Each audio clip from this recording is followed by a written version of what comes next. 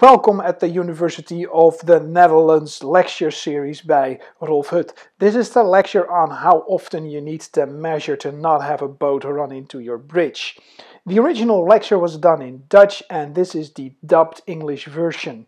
I dubbed this in one go, so there may be some issues with lip syncing, and I did not dub the intro, which is in Dutch. So don't step away in the next few seconds, because after the intro we'll continue in English. Here we go. Waarom varen boten nog steeds tegen bruggen aan?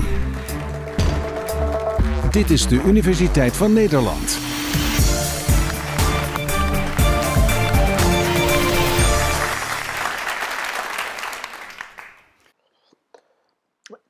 It's very quickly a big disaster when a boat hits a bridge. This really happened, and not so long ago. Millions and millions of damage. So you really want to be sure if you build a bridge, or if it's already there, Rotterdam has a few, you want to be sure if a ship fits under it. So classically what they did is they just stood with a pole on the boat, and then they just tried, does this fit? But then you'll have to stop your ship, and a ship like that has a lot of inertia. It's very hard to stop that. You need a lot of power to do that and then to get going again. So you want to measure beforehand, does this ship fit under this bridge? You have to deal with a number of phenomena. In a previous lecture I showed that you can measure water level with sound. In a system like that, there's a number of forces that play together. For example, you have tidal forces. I can show this in a number of different ways. Tide is a very slow happening phenomena. I may need some assistance. We'll see. So what the tidal representation in this small system is just getting this out, and then you can see that the water level will drop a little bit. And in this body of water, it only is about an inch worth of water level change. One of the other forces that you have to consider that will cause waves. So you have wind-induced waves, and they may look like this in this small representation. Or you have waves induced by boats themselves that pass by. They are even shorter wavelengths, and they all play together. And that's tricky if you're operating a bridge and you want to know if a ship fits. So if you want to know how often you have to measure the water level to make a good decision, that's kind of hard. So we'll bring back the tide. And you can see that happening on the graph over there. And the wind waves have about the same amplitude as the tidal wave. So how that changes is very different for any situation. In the Netherlands, in Dordrecht, you have tide coming in, you have boats going through your harbor, you have wind, you have kids jumping from bridges. But you've seen that the wind waves are not so important. If you take the tide out, the ship drops with the water level. But with the wind waves, I'll show it again, they have a much shorter wavelength compared to the ship. So the ship doesn't really feel the wind waves. And I can show that really old school on a blackboard.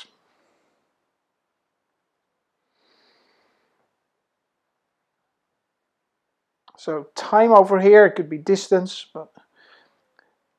So we have a very slow moving wave like tide. And so this is our boat, about this size. I'm not good at drawing pirate logos. These kind of waves, well, these waves compared to that wave, that's Discovery Deadliest Catch material. It means that your boat will move with your wave. So the wavelength, the distance between peaks, is much bigger than the length of the boat. The boat will just follow the waves. So if you want to know if a boat fits under a bridge, it's very important to measure these waves.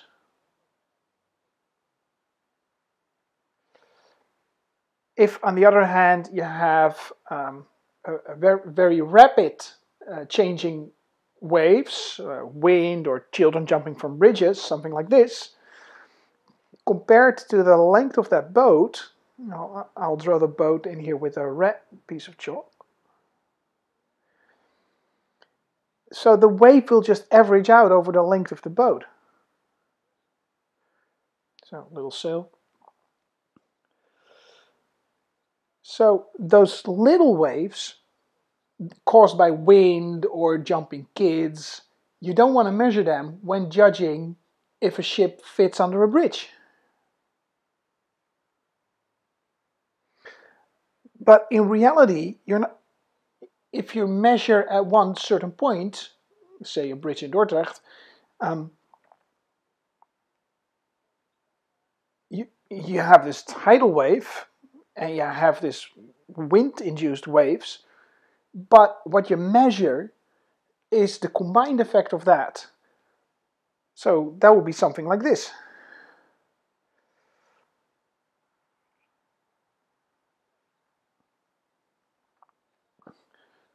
And then if you use an acoustic distance measurement that I just used in my previous lecture, or something more expensive, you want to be absolutely sure that you measure at the right time, because you want to be sure that when a ship passes, it doesn't hit your bridge.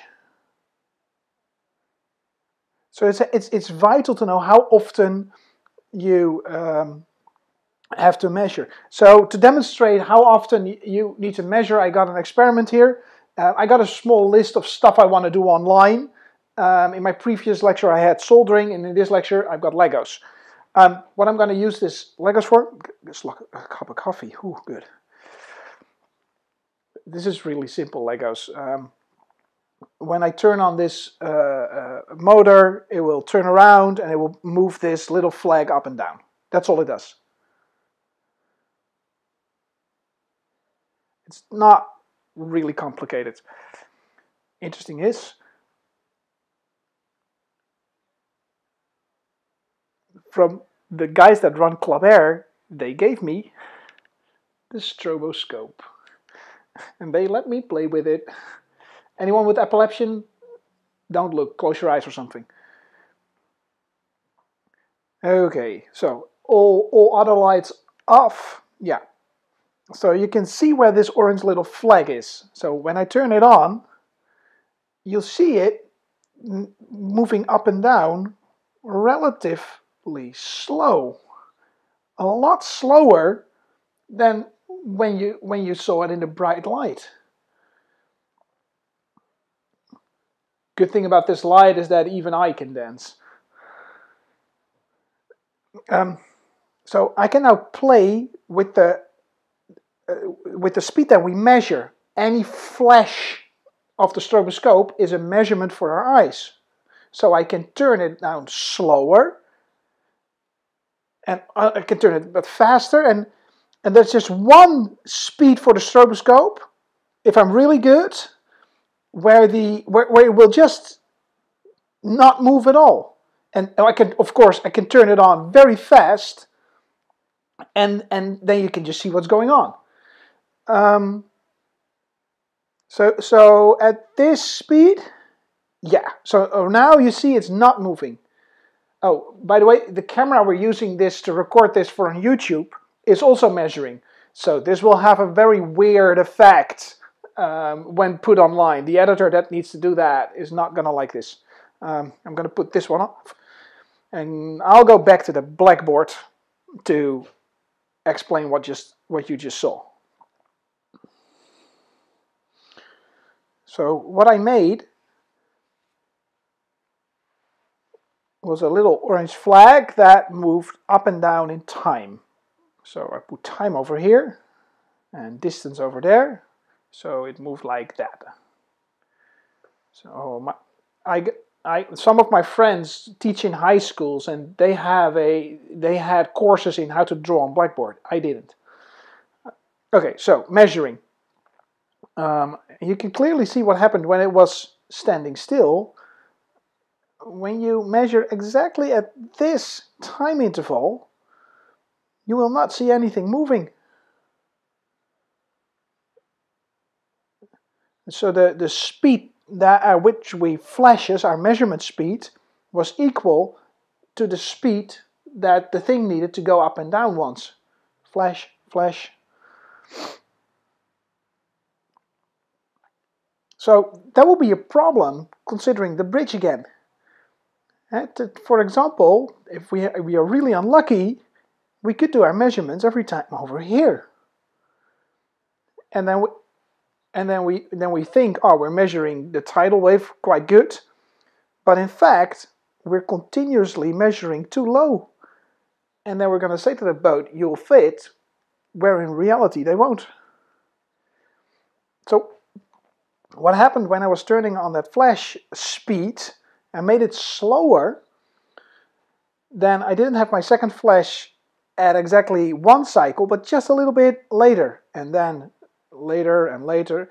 And then you can see that if you decrease the measuring speed, you will observe a wave that's not actually there. So you're not only running the risk of missing a frequency number of vibrations. So you're running the risk of being continuously too low and getting a boat against your bridge. You're also running the risk that you're going to observe a wave that's not there. You may say this is a tidal wave, and you may say it's low tide.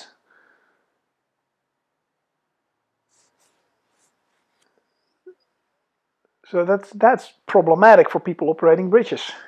But not only them, scientists as well.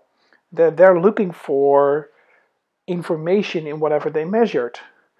And so when they see a slow-moving wave like that, they're going to say, well, I'm measuring some slow-moving phenomena, where in fact it's just a measurement error. So the solution to measure correctly, I just showed it by cranking up the measuring frequency of the stroboscope. It would look like something like this. And then you can actually follow the high frequency wave as well as the low frequency waves. So the case wherein it just goes okay is if you have 2 measurements per wave. It's about the mathematical boundary. With 2 measurements per wave, you either have top, bottom, and then at least you see something's going up and down. If you're unlucky, you have mid, and you don't see any changes. But so 2 times per wave is the boundary. If you have more than 2 measurements per wave, then you can recognize whatever wave is happening within your measurement. Yeah, it means that if kids are jumping in your bridge jumping in the water next to your bridge, you have to measure very quickly. That's a problem for me because I like building my own measurements equipment. I like people at home building their own measurement equipment. But when I have to measure at very high frequencies, I don't know, 40,000 times a second to get all the waves out, that's going to be hard with all this simple electronics. Then I have to buy expensive stuff, and then the whole point of people can do this at home just goes away. So what we're actually looking for is a way to, and I'm pointing back at the blackboard, a way to separate the shorter wavelengths from the longer wavelengths. Because that's the relevant information for us. And we want to do that in a way without us having to measure very quickly. So the mathematics needed for that will be explained in my next lecture, and I will use the Fifth of Beethoven for that.